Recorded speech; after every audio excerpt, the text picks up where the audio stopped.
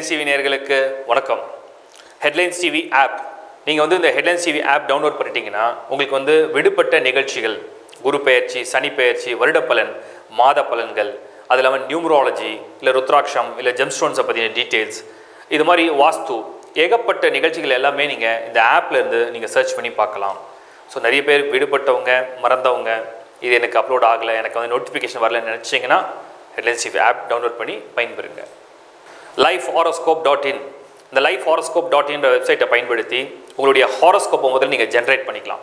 உங்களுக்கு ஜாதகமே இது வரைக்கும் எழுதலை, திருக்கணித பஞ்சாங்கப்படி ஒரு கரெக்டான ஜாதகம் வேணும், வாக்கிய பஞ்சாங்கப்படி எழுதியிருக்கோம், நாங்கள் 20 வருஷத்துக்கு முன்னாடி எழுதியிருக்கோம் அப்படின்னாலும் கூட ஒரு தெளிவான டீட்டெயில்னால் என்னென்னா ராசி சக்கரம், நவாம்சம், தசாம்சம், இது மாதிரி சக்கரங்கள் ப்ளஸ் தசாபுத்தியோடைய ஸ்பிளிட், அதுக்கப்புறம் பேசிக்காக சில ப்ரிடிக்ஷன்ஸ், உங்களுடைய நட்சத்திரத்துடைய பலன், உங்களுடைய தசையுடைய பலன், நீங்கள் என்ன யோகத்தில் பிறந்திருக்கீங்க, அப்போ உங்கள் ஜாதகத்தை முதல்ல நீங்கள் பார்க்க உங்களுக்கு ஒரு ஐடியா கிடைக்கும். அந்த மாதிரி உங்கள் ஜாதகத்தை ஜென்ரேட் பண்ணுறதுக்கும் சோல்மேட் மேட்சிங்க்கும் ப்ளஸ் அதை தவிர சில ஆப்ஷன்ஸ் கொடுத்துருக்காங்க. முதல்ல சாம்பிள் பாருங்கள், அதுக்கப்புறம் நீங்கள் பயன்படுத்திங்க. lifehoroscope.in ஹெட்லைன்ஸ் டிவியில் நாம் வந்து ஒரு புது ப்ரோக்ராமாக டிஃப்ரெண்ட்டான ஒரு கான்செப்டில், டிஃப்ரெண்ட்டான ஒரு ஐடியாவில் கொண்டு வந்திருக்கோம். என்னென்னா, இப்போ எல்லாருக்கும் ஒரு தசை நடந்துகிட்ருக்கு. இப்போ ஒரு சிலருக்கு சனி தசை நடக்கும், ராகு நடக்கும், சூரியன், சுக்கிரன், சந்திரன் தசை நடக்குது. பட் உங்கள் லக்னங்கள் வேறு வேறையாக இருக்கும், ராசிகள் வேறு வேறையாக இருக்கும். இப்போ ராசி பலனை மாதானா கொடுத்துக்கிட்டே இருக்கும், நீங்கள் ஃபாலோ பண்ணுறீங்க.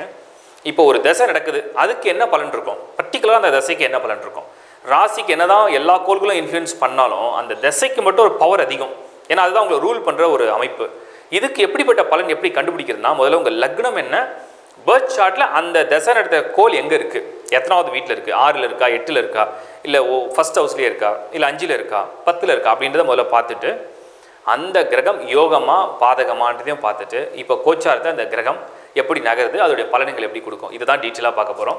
இது நீங்கள் ஒரு தொடர்ந்து பார்க்க அது புரிய ஆரம்பிச்சிடும். ஸோ இதை பற்றின, அதாவது இப்போ 9 கோள்களுடைய தசையை பற்றியும், யாருக்கெல்லாம் சூரியன் நடக்குதோ, சந்திரன் நடக்குதோ, சனியோ, குருவோ, 9 கோள்களை பற்றின டீட்டெயிலான தசா ப்ரிடிக்ஷன்ஸை நான் 1 by 1 தனித்தனியாக கொடுக்குறேன். எப்படி கொடுக்க போகிறோன்னா, சனி தசை உங்கள் ராசிக்கு அக்டோபர் மாதம் எப்படி இருக்கும் அந்த மாதிரி டீட்டெயிலாக கொடுக்குறேன் பாருங்கள்.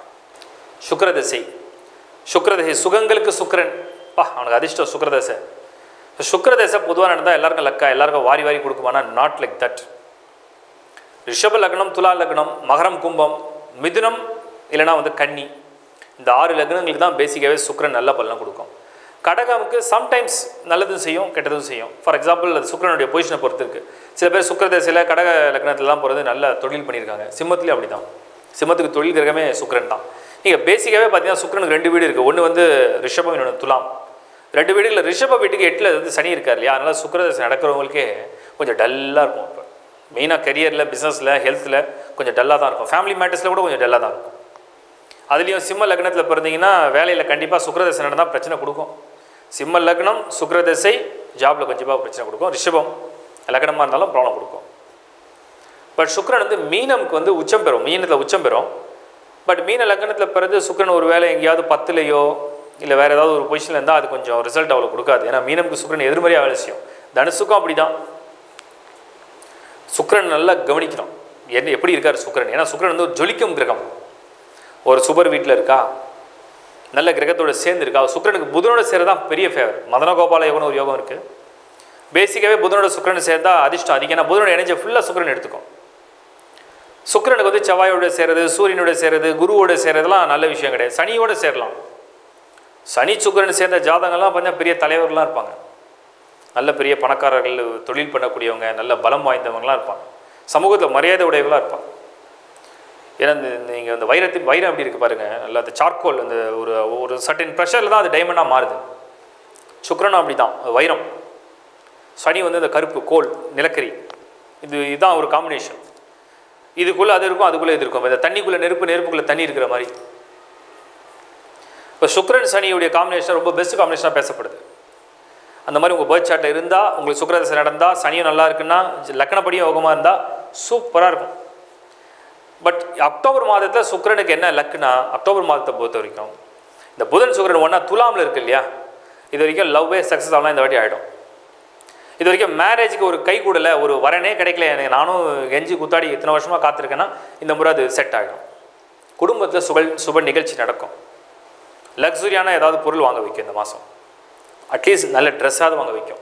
உங்கள்கிட்ட பணமே இல்லை, ரொம்ப சாதாரணலாம் ஒரு துணியாவது நல்ல துணியாக காஸ்ட்லியான நல்ல பிராண்ட் ஐட்டமாக வாங்க வைக்கும். யார்கிட்ட கிஃப்ட் கிடைக்கும், நீங்கள் விரும்புகிற ஒரு நபர்கிட்ட கிஃப்ட் கிடைக்கும். சுக்கிரதசை நடக்கிறவங்களுக்கு இந்த மாதத்தில் இது ஒரு கிஃப்ட் ப்ளஸ் பாயிண்ட். சுக்கிரனுக்கு 12 செவ்வாய் இருக்கிறதால உறவுகள் அப்படியே ஒரு காரசாரமான ஒரு புகை மூட்டம் இருக்கும். ஆர்கியூமெண்ட் அவாய்ட் பண்ணிக்கோங்க. செவ்வாயும் சூரியனும் சுக்கிரனுக்கு 12 மந்தோட பிகினிங்கில் சில காரியங்கள்லாம் தடப்பட்டு நடக்கும் நடக்காது இன்றைக்கி நாளைக்கு இப்படியே ஒரு மாதிரி இழுபறியாக போகும். 18ஆம் தேதி அக்டோபருக்கு மேலே சூரியன் உள்ளே வந்துடுவார். கவர்மெண்ட் செக்டாரில் உள்ளவங்களுக்கெல்லாம் கொஞ்சம் ஃபேவர். ஏதாவது ப்ராசஸ் அரசாங்க சம்மந்தப்பட்ட துறையில் எதிர்பார்க்குறீங்கன்னா அது கொஞ்சம் த்ரூ ஆகும். ஃபேமிலியில் நிறைய நல்ல நிகழ்ச்சி நடக்கும், நிறைய கல்யாணத்துக்கு பார்ட்டிசிபேட் பண்ணுற மாதிரி வரும். இல்லைனா நிறைய ஃபங்க்ஷனில் நீங்கள் போய் விருந்தோம்பல் உங்கள் சொந்தக்காரங்களாம் சந்திக்கிற மாதிரி அதெல்லாம் ஒரு சான்ஸ் நல்லா கொடுத்துரும். சனியும் கேதுவும் வந்து சுக்கிரனுடைய வீடுகளுக்கு 2 வீடுகளுக்குமே நல்ல இடத்துல நல்ல பொசிஷனில் இல்லை, நல்ல டிகிரியில். மெயினாக சுக்கிரனுடைய நட்சத்திரத்திலே இந்த சனி கேது ஒன்றா இருக்கிறது ஒரு ட்ரபுள், மென்டல் ப்ரெஷர்.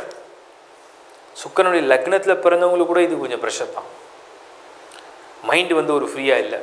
ஏன்னா ஹெல்த்தில் ஏதோ ஒரு தேவையில்லாத ஒரு உளைச்சல், மன உளைச்சல். எஜுகேஷனை பொறுத்த வரைக்கும் சுக்கிரன் வந்து இந்த என்டர்டெயின்மெண்ட் ஃபீல்டில் உள்ளவங்க, சினிமா என்டர்டெயின்மெண்ட்டில் உள்ளவங்களுக்குலாம் கொஞ்சம் சாதகமாக இருக்குது. இந்த மாதத்தில் கொஞ்சம் பேர் ஃபேமஸ் ஆகிறது, ஃபெமிலியர் ஆகுது, நிறைய பேருக்கு தெரிய வர்றது, ஒரு புது பரிணாமத்தில் வாழ்க்கையை துவங்கிறது, இதெல்லாம் சுக்கிரன் கொடுக்கும். புதனோட மறுபடியும் சுக்கிரன் வந்து அடுத்த வீடு விருச்சிகத்தில் போய் சேரும்.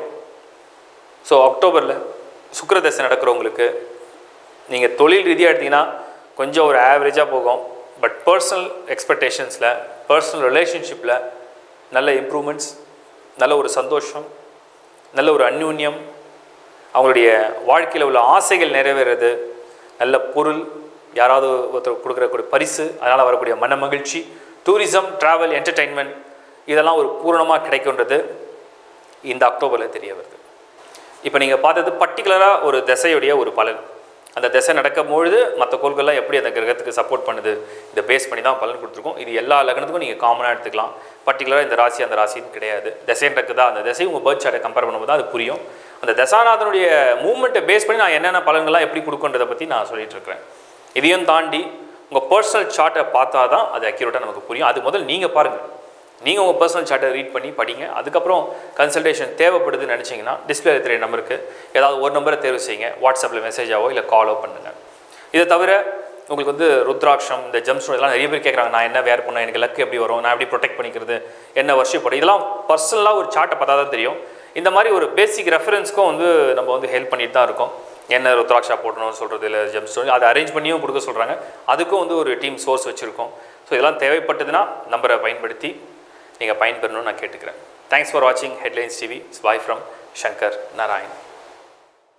எந்த ராசிக்கு வந்து இல்லை எந்த லக்னத்துக்கு வந்து கெரியர் ரொம்ப நல்லாயிருக்கும், கெரியருடைய லைஃப் நல்லாயிருக்கும், அவங்களுடைய லைஃப் கெரியர் இம்ப்ரூவ்மெண்ட் ஆகும், இல்லை பிஸ்னஸில் சக்ஸஸ் ஆகும், எப்படி நம்ம கண்டுபிடிக்கிறது?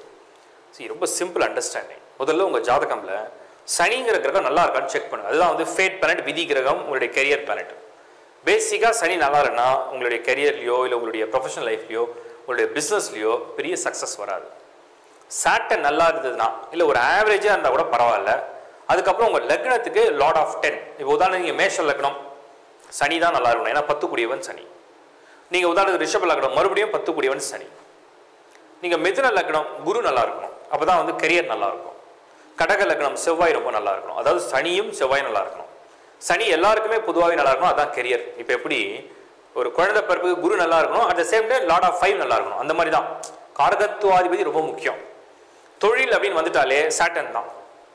ஒரு கெரியர் வந்துட்டா சாட்டர்ன் தான். சனி கிரகம் நல்லா இருந்து, சனி கிரகத்துடைய கூட்டணி நல்லா இருந்து, சனி நின்ன வீட்டுக்கு 10ஆம் இடம் நல்லா இருந்து, அந்த இடத்துல நல்ல கோள்கள் இருந்தால் அவங்க கெரியரில் பெரிய லெவலில் இருப்பாங்க.